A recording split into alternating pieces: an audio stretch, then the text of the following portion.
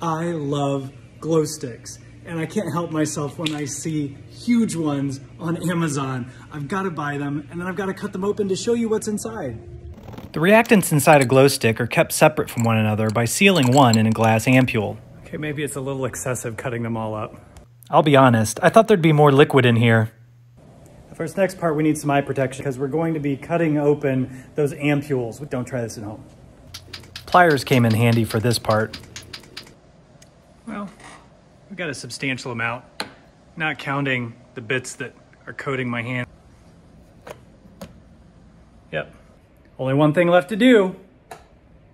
Combining the two chemicals releases energy in the form of light, a process that's called chemiluminescence, and I love it.